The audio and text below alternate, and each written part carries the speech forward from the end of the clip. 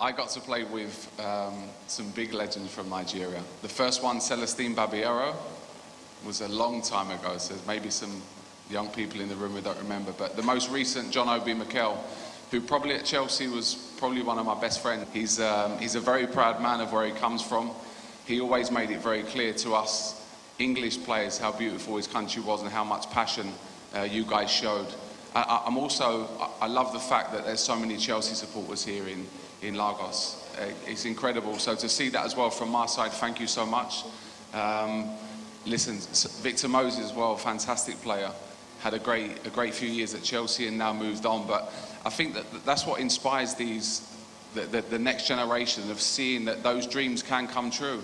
The likes of John Obi started where these guys have started. Celestine Babayaro a long time ago. And chances and opportunities are there in world football today. So good performance tomorrow. Tomorrow, you never know where that could take you.